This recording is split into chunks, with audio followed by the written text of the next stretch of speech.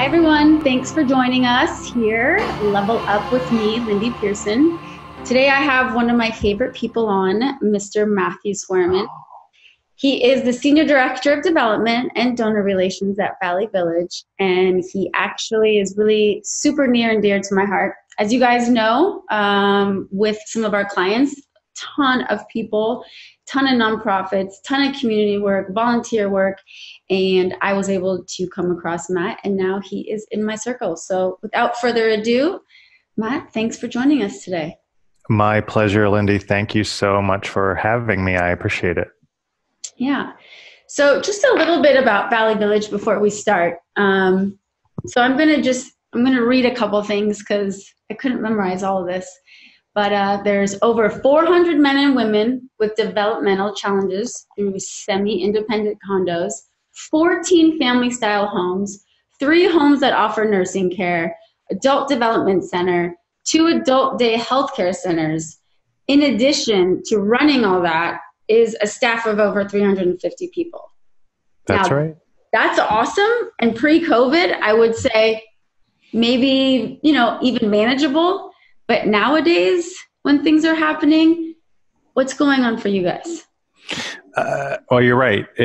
Pre-COVID, it was actually challenging then, but now during COVID, it's very interesting. We've had to modify and adjust in many ways. Our day programs, our adult development centers, and our adult day health centers are all delivering services virtually.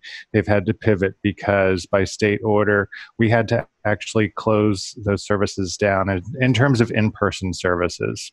Yeah. So our staff have been able to, they actually had to create new program plans in order to pivot to delivering those services virtually via Zoom for our clients.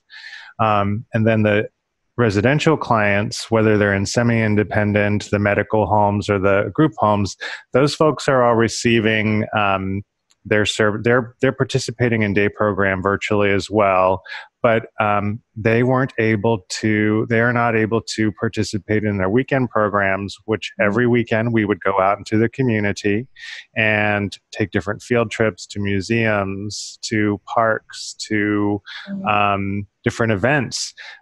So they definitely feel isolated in their homes. The other really sad thing is, you and I have talked about the fact that we can't see our families outside of our immediate homes. So neither can our clients and neither can their parents. So that can be really depressing for them. Yeah. So it really puts a lot of pressure on our care providers within the homes to provide enrichment and really help lift up their spirits. And it also really falls onto us as a team to stay in contact with our parents and find meaningful ways for the houses to connect with the parents to the children. Yeah. So, all these people, the caregivers, the people who need help, some of the other family who are trying to figure out how to work with their children inside their home and their elderly grandparents or adult kids, how things are going. What is your typical client? I know your typical client, but for the viewers out there, I want to get them really involved in this, because you really, really have to consider that all of the services that you provide, they're all in person. You have all these different skills, these sensory skills, home ec classes. I mean, there's some pretty basic things that they really need to be taught that is almost impossible to do virtually. How are you keeping up with this? How is this happening? That's a good point. You think about how challenging it's been for parents with their children at home who are participating in virtual school, who were doing that in the spring, and now they're going back to that this fall. So apply that to a person with a developmental disability, and it's challenging. But so there are a lot of things here. So a lot of layers. So every single person in our program, they're all adults. They're women and men, youngest in their early 20s, oldest in their early to mid 70s. And every single person has what we call an IPP, an individual program plan. And within that plan, there are goals and objectives for each person, and they're modified and adjusted as they make progress toward their goals. But so for instance, now their goal might be wearing a mask when they're out in public at like a grocery store. Well, they aren't going to a grocery store, but when they're on a walk in the community. Or utilizing a tablet or a laptop to participating in virtual classrooms. And like you said, since they're done in person, they would typically participate in, say, gross motor skills.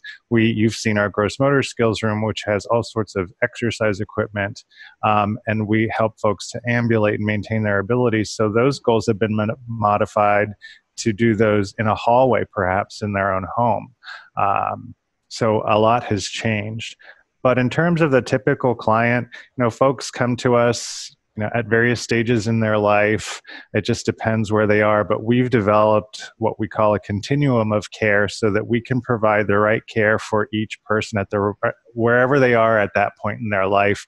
And we can provide that care throughout their life, which is why we call it a continuum of care.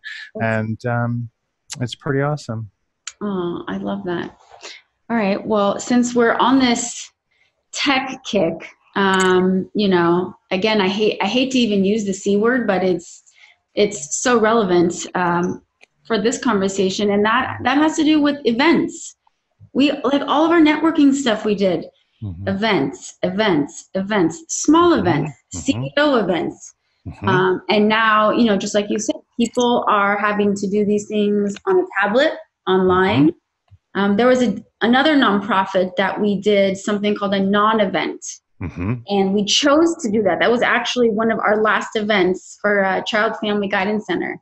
And I thought to myself, man, this is really hard to do a non-event, This is really hard. And now with us being forced to do it virtually wise, how are you doing it? Because I know your last event, you've canceled, I think, 2 times to reschedule the date.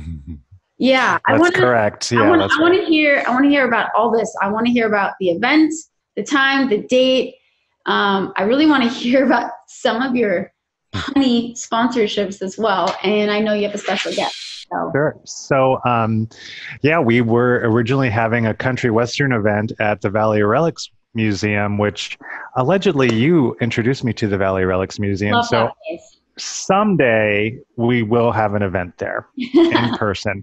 But you're absolutely right. Like a lot of other organizations, we were faced with the decision, should we even have an event?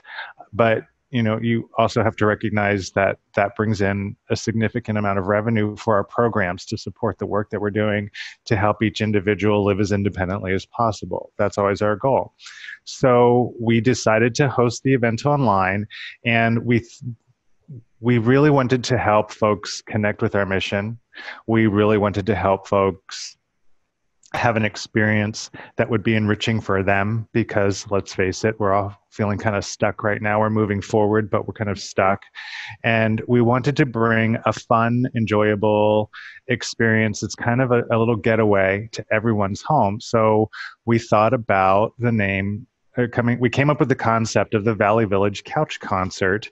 And I love it. I'm so excited, and I'm glad you love it. But so we're actually partnering with Valley Village music instructor. His name is Juno Rada, and Juno is an American Idol contestant and a golden ticket winner.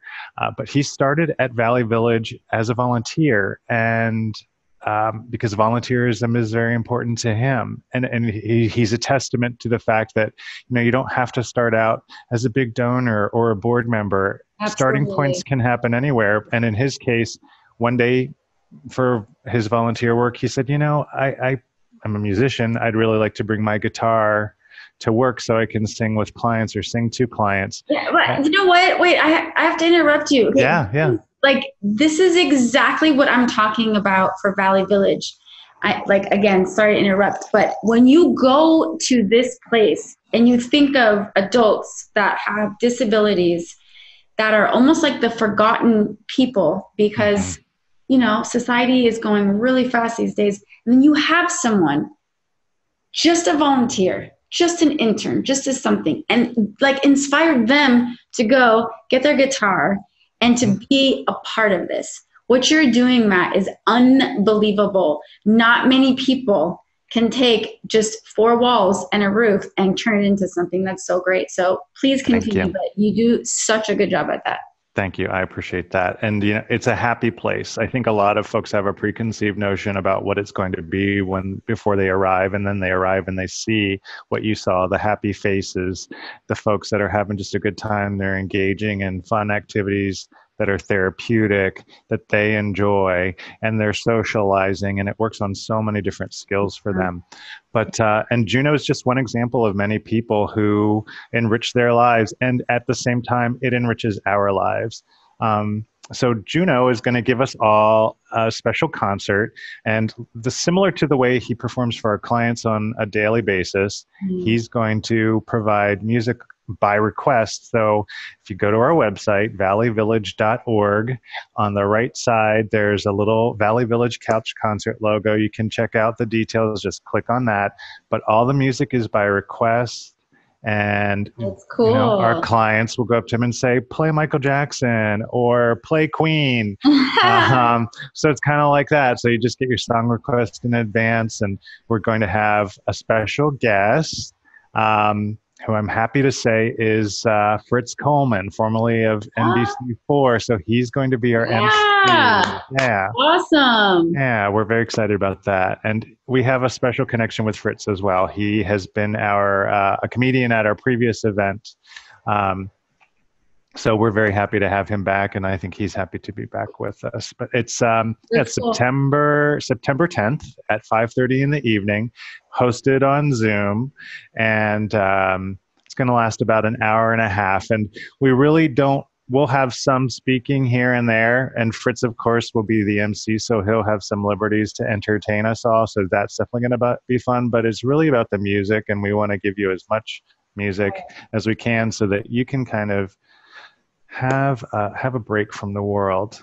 What are some of the sponsorships that you guys did? I forget the names, but they were so good.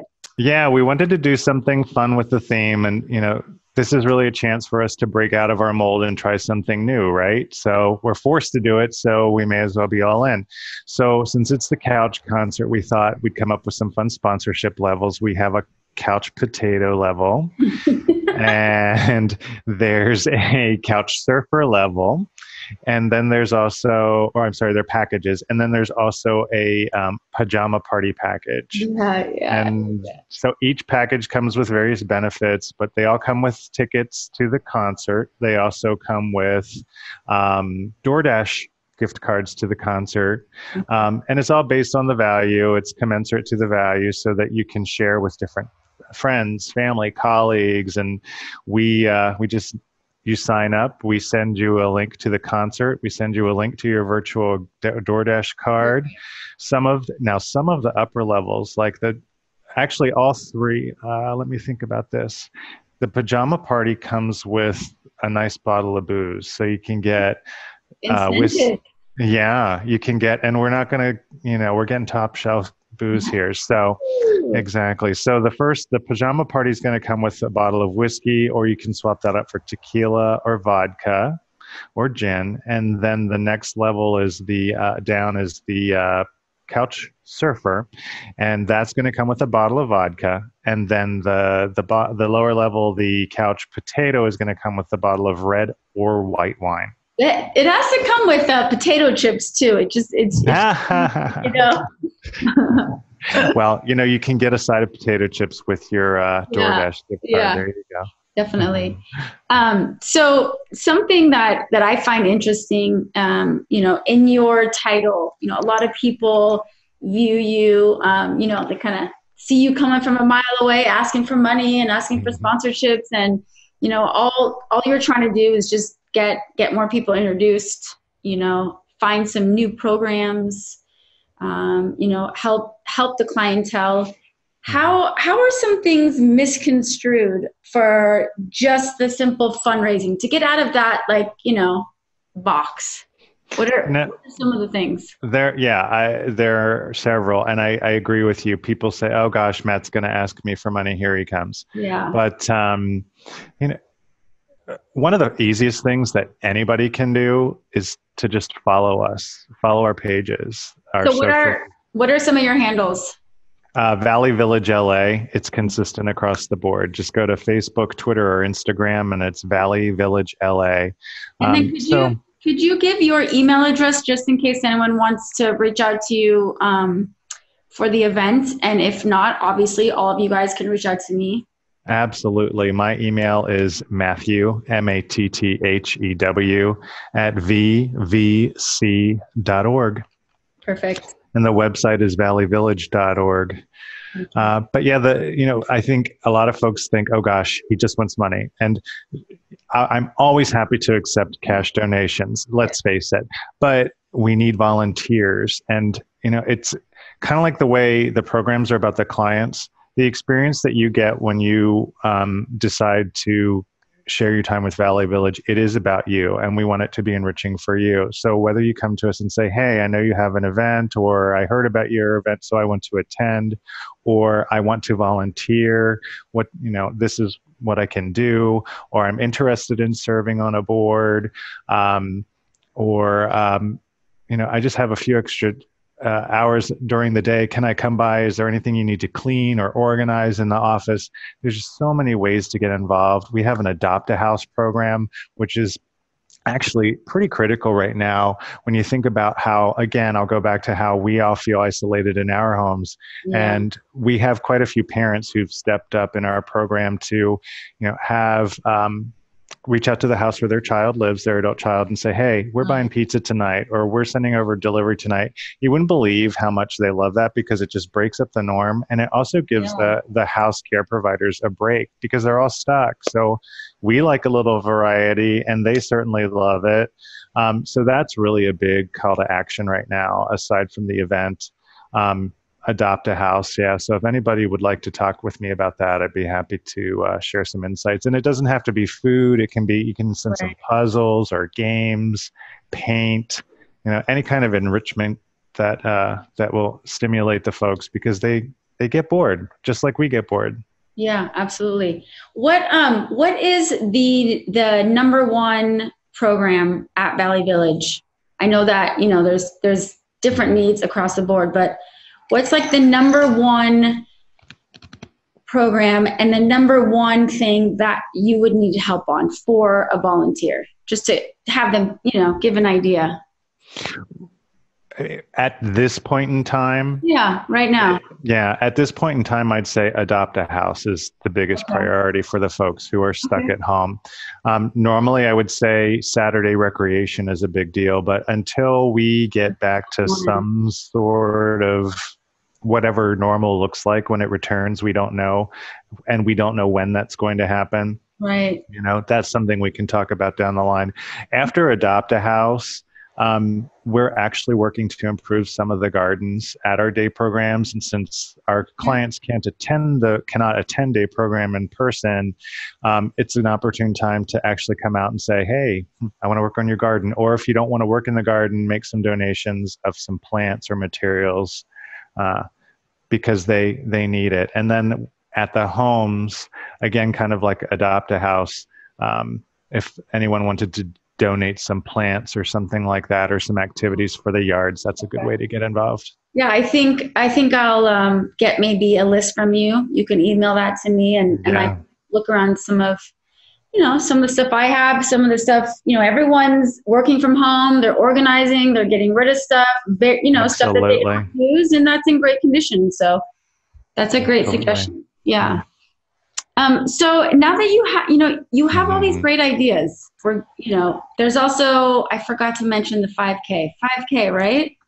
We have a 5K, 10K run walk, typically in the fall. Okay, which we did that. I did that with kids. So any of you guys out there who have children who need any sort of community service hours, or you need them to just get off of their amazing technology cell phones, that would be a great way to do it. Hopefully, we're going to be able to figure something out by that time. Yeah.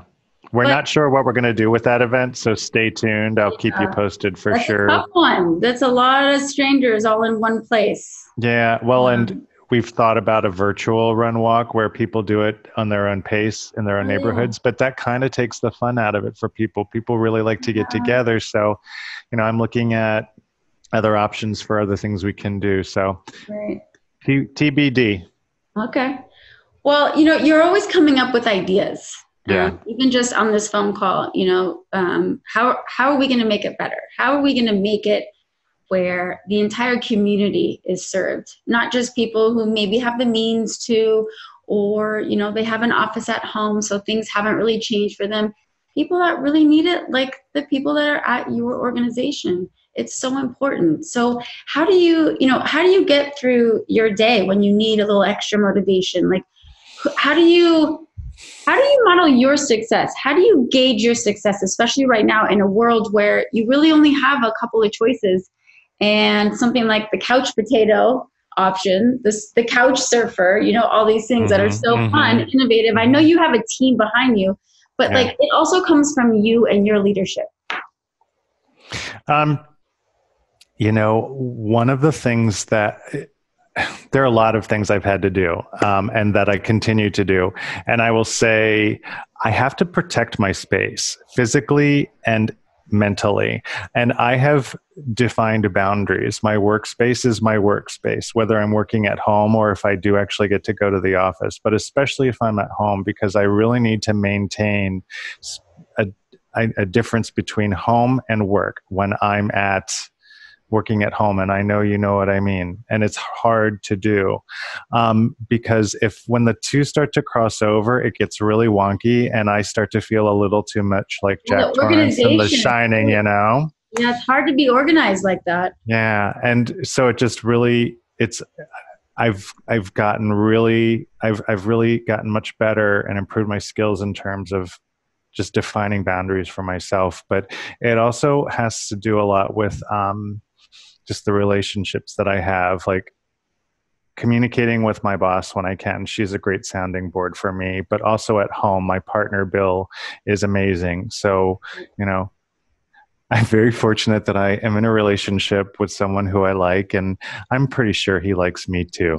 But, we've talked about that a lot. In fact, every day, pre-COVID and even during COVID, we do our things every day.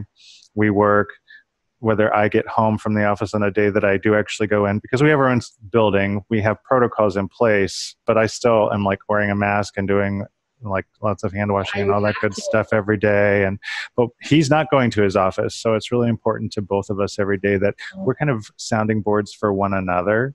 Yeah. And some days that means listening to each other vent, and other days that means, not necessarily talking about work after work. And some days it's a little bit of both. Well, working with your husband and living with your husband, that is a fine line, my friend. So I'm still working on that myself.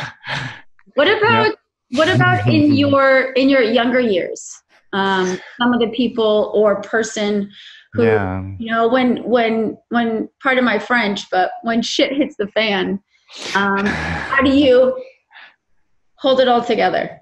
I always received a lot of encouragement from my mom. She was definitely a great role model to me.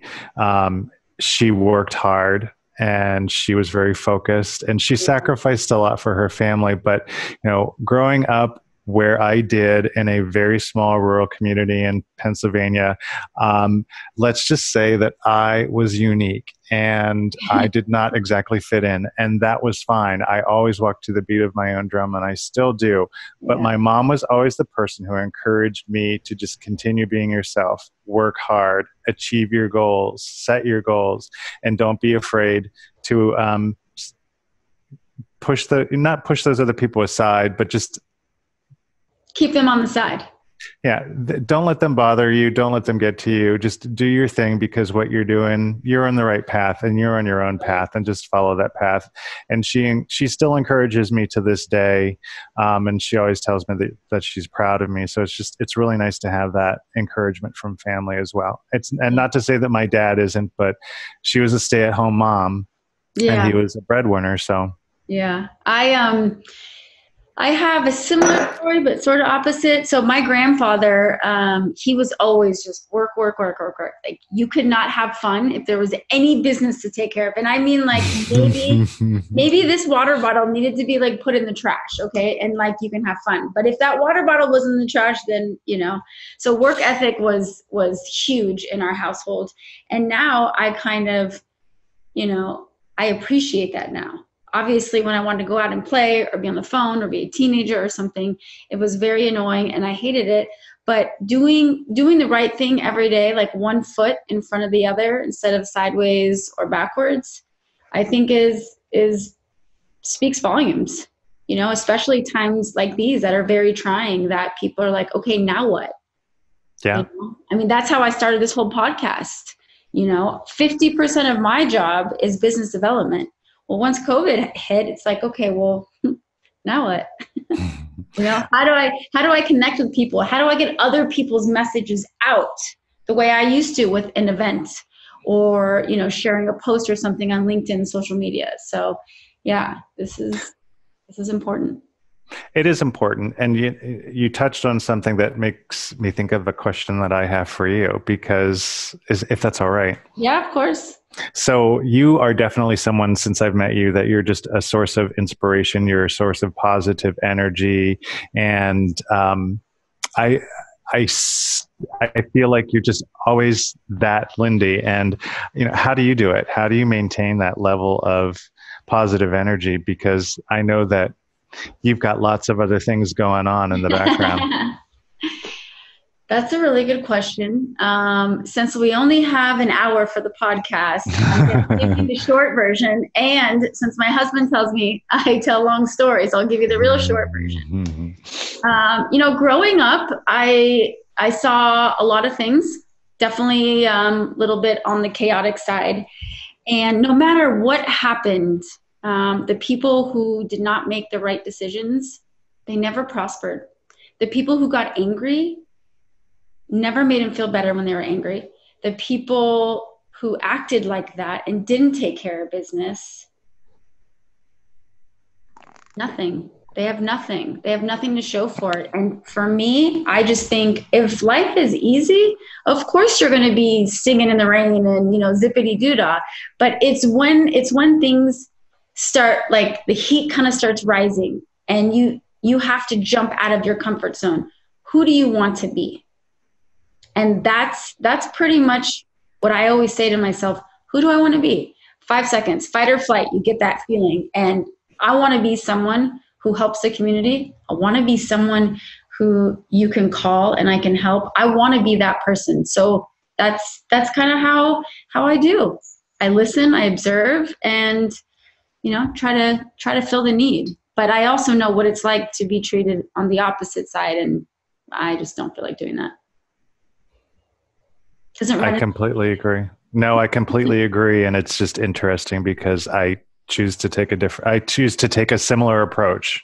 So tell me, because, you mentioned living in a very small town that might not be as colorful as all we are, or maybe like these ruby red lips of mine. But, you like, we all have a journey. We all have this, constant motivation that just kind of fuels us. So where does that lie for you? I always knew that I would, I hate to use this word because I don't know that I believe in a destiny, but I knew that there were greater things out there beyond the town I grew up in. And that was just, it was never an option to stay there. And I desired that. I worked toward that, and I wanted to be in a place that was more diverse, and I wanted to be in a place where and surround myself with people who were more positive and share the positive energy that I had as well. So, I mean, that's kind of the short story. That's the short end of it. Well, I see that. I see that in your staff, and I can't say it enough. I see that in your staff. I see that in your staff. Your staff, your leadership, that is how your clients, your patients, your people, your tribe, that is how they're thriving, because they have someone They have people who want to be there. They have people who are creating those relationships. So, oh my gosh, mazel to you, because this is not an easy task. It's not an easy task. No, and it's not. And something else that you touched on that I wholeheartedly believe in and have just experienced, I feel like when things are uncomfortable, like what's the hat that you put on, or which path are you going to take? Because that's the time when you have the most opportunity for growth. And whether you choose to embrace that discomfort and explore it and be curious about it, or whether you choose to bottle it up. And I think we're seeing the results of that discomfort and what it does to a lot of people right now in both directions, when they learn to embrace it and accept a new challenge versus when they don't. Yeah. I've seen a couple people kind of find their way a little bit, be a little more concise, for lack of a better term, find their superpower. So what's your superpower? I know that you're authentic. I know that I know you're a great leader, but there's something about you. There's energy that lives inside of you that comes out in some sort of superpower. What do you think that is?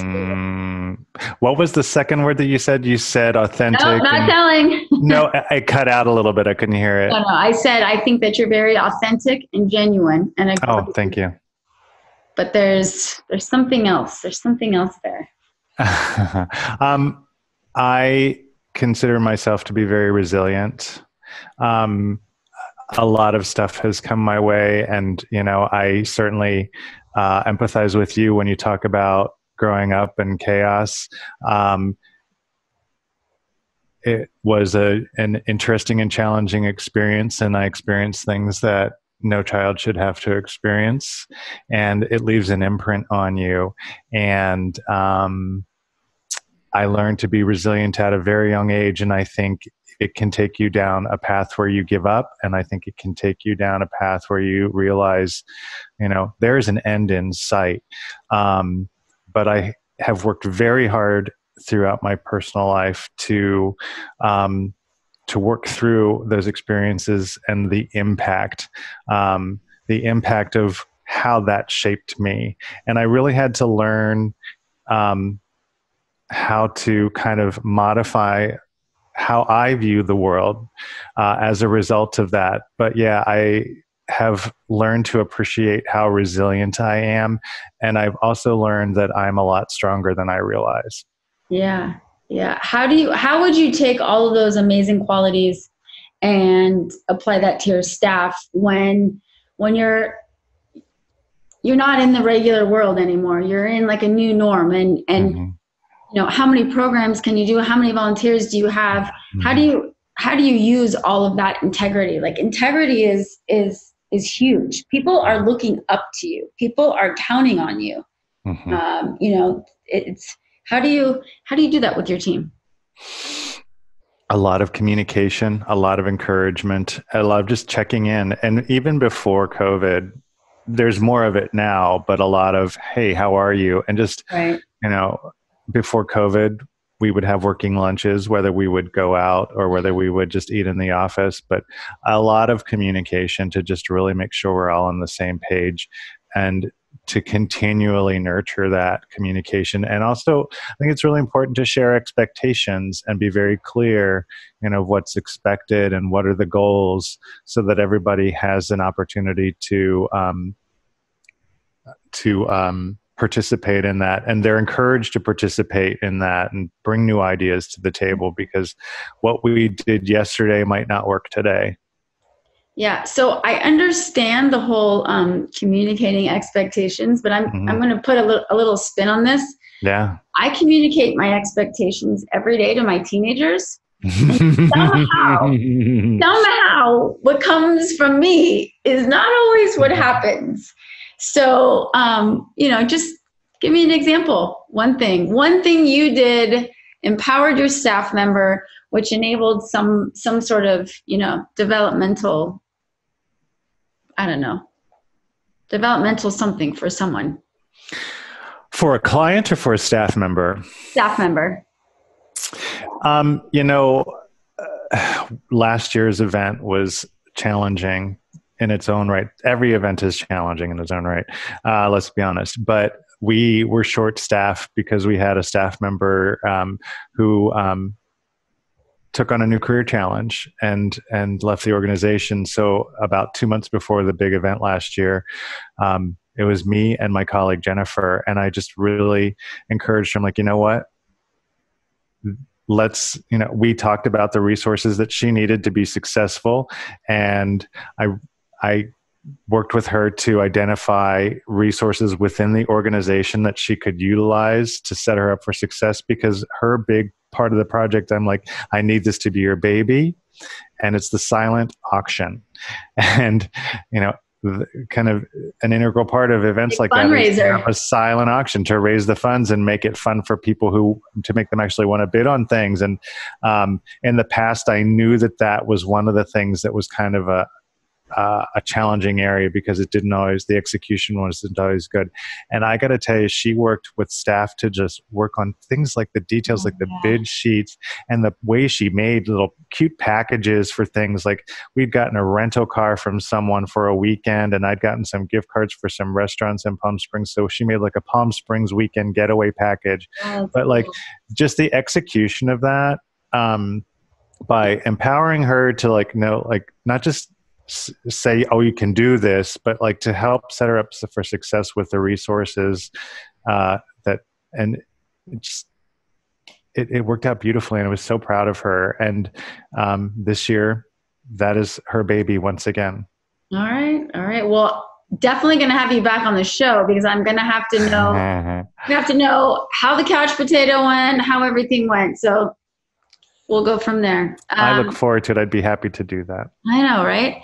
So what are some of the other things that have uplifted you? There's, I hate to focus on like struggle, but there are times where you kind of reach your capacity of knowledge and of trial and error, and what has worked, textbook case, what's worked for you personally, for your organization in particular. How do you get your support?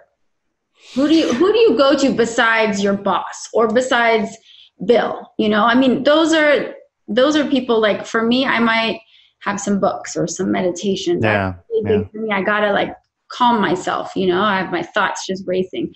Where do you guys go? I definitely need to get out of my own head, and that's a big thing for me. And I have definitely found through some friends of Lindy Pearson, ways to meditate, and I really appreciate that. That's always helpful. But I have a few friends who I stay in touch with on a regular basis, and it could just be like a phone call to say, I just need to talk, just talk me down from a ledge, let's talk about something other than work. Right. But we could also, I have some friends who are in similar fields, and you just pick up the phone. Hey, how are you doing this? What is it that you're doing? Because I'm just I feel like I'm looking at a brick wall. But if it weren't for those friends, be it a best friend or just a great colleague or a mentor, for whatever I need to talk about, they're there. And shoot them a quick text, I need to talk, or FaceTime. Or there was one day a coworker who had literally just left Valley Village, and she and I remain in touch to this day. But I reached out to her our first week of working remotely from COVID, and I was just feeling so much stress. Like, oh my gosh, I can't believe, when is this gonna end? It was only one weekend. I was feeling so stuck, and I texted her one night and I said, I need to see another human besides Bill. Can we FaceTime? And we had a drink together on FaceTime, and we talked, and just, you need that camaraderie. You need it because the only human contact I get right now is Bill, or like pseudo Hazel, or Hazel, and I'm like, Bill, I need a hug. You're just gonna have to buck up and hug me. And Hazel, our Basset Hound, for sure. So I pretty much use the same, my friends. But I call them something different. So like for us in the world of networking, you have your circles, and you have the exchange that we're a part Yeah. of, and aligned women that I do, and so on and so forth. I call them the board of women. That's awesome. And it's people from all different stages. Some are friends, some are work friends, however you want to call that. But it's people that are in similar situations, maybe a little bit different, but we all get to talk, and we all get to hear each other, and we all get to feel human. Like, we all get to celebrate small wins. We all gripe about our kids, maybe our partners, maybe, I'm just throwing it out there. But it makes you feel human. It gives you that, that spunk, that kick in the butt, that motivation that maybe you wouldn't want to hear from someone that, you might take it personal from your partner. You might take it personal from your boss, and you're like, okay, I'm not working hard enough, or okay, this or that, So yeah, it's important Agreed. to have an outlet for sure. Oh, absolutely. We all need it. We all need to recharge. We all need an outlet, because if you're no good to anyone if you're not ready, If you could pick a mentor right now, who would it be? Or several? I have a few. Shall I name names? Okay, so Stories. Okay, so I have a colleague who I used to work with in Washington, D.C., and she's remained a friend for years, and her name is Sherry Whitworth. And Sherry and I, she actually took me from one team to bring me to hers, because she saw something in me that I didn't necessarily see at the time. I was a senior project manager, or senior account director, something like that, for this firm called 720 Strategies. And they're an awesome team. And at any rate, Sherry was leading the sales team, and she procured Matt to join the sales team. And it was the first time I had ever done business development. So it was a big switch for me. But, she encouraged me, and I felt like she armed me with the resources. And I was able to pick and choose from her and other colleagues, like their tactics and their strategies that I appreciated, and kind of build my own tool chest. Yours. I did. And she and I still stay in touch. We talk shop. We are resources for one another. I feel like sometimes she's more of a resource for me, but as friends go, she's one of the best. And if I'm in DC, I make an effort to see her. In fact, pre-COVID, I was just in DC. I was supposed to see Celine Dion in concert. My heart, there's no more concerts. I know. My heart will go on, even though I'm very disappointed that I don't get to see Celine Dion, But who knows when that will happen, because it was postponed. But she's one of the last people I saw before everything shut down. And, we touched base. In fact, I talked to her recently. Her only child just went to college. So she's going through a transition. It ebbs and flows. Yeah, definitely. But she's a great one. Definitely. My mentors change. It depends what I'm going through. And I would say for the last 6 months, I've been doing a lot of reading. So I don't want to say, one particular book has done it for me, but it's been really, really helpful to me. A lot of business books I've been reading. Obviously I love Keith Ferrazzi, so I'm going to just mention him. You guys anyone listening should read at least one of his books, or follow him on LinkedIn or social media or something. He is very inspiring, and he talks about real things, talks about real people achieving real things. And that is super motivating right now for me. Definitely not my children in high school that on online Zoom calls all day. That is not a motivating factor. Yeah. So all this shop talk with you and I, one of the main things I want to get through to our listeners is, nonprofits. What can we as a community do for you, which we've touched? How can we come to your virtual event, which we've touched? It's really just supporting everyone. So if you could give anyone out there that is struggling in that kind of organization, what would some of your advice be? Struggling in an organization similar to mine, or Yep. Similar yeah, to yours, relies heavily on, grants from the government and yeah. donors and the board, everything.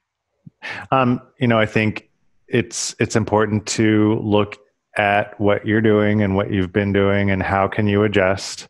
One of the things we did right away was to, we knew that in-person events weren't going to fly for a while, so we really revamped our grant strategy, and that has been helpful. It gave us the opportunity to revamp that process and our strategy. But beyond that, just there's simple things. Communicate to the outside world, to your audience, however you're doing that. And we really made very intentional efforts to grow our audience, both on social media and our email newsletter and just traffic to our website, and driving that there so that folks are getting information from us, and seeing us as, whether they're seeing us as a resource or whether they're just seeing us as kind of a nice diversion from reality. Whatever it is, we want to maintain that contact. So, and one of the first things I say to anybody anytime now is, just follow us on social, so that you can figure out how you can connect, see what we're doing. Yeah. Yeah. Awesome. And talk to other organizations. Talk to other organizations and see what they're doing. Talk to your friends. That's partner big. up. We have partners in the region, and we partner together, and we have meetings, and it could just be a phone call to be like, hey, how are you doing? That could lead to other things. You never know. You never know. Timing is everything. You never know what could happen. You never know. All right. Well, I hope everyone listening will get a chance to attend your events. If not, you can contact me, L. Pearson at Cressa.com. You can contact Matt at Matthew at vvc.org. And you know what? Even if you cannot attend the event, definitely follow us on Facebook, Instagram, and Twitter at Valley Village LA, because we are going to launch an online donor platform in the next couple of weeks with some silent auction items, and as well as the ability to donate. So even if you can't attend, and if you have the ability to give right now, I know a lot of people don't, but if you do, if you're fortunate enough to be able to do that, that's another way you can participate. Perfect. All right, guys. Well, that's a wrap. Thanks for joining us today, and see you on the next episode. Level up with me. Bye, guys.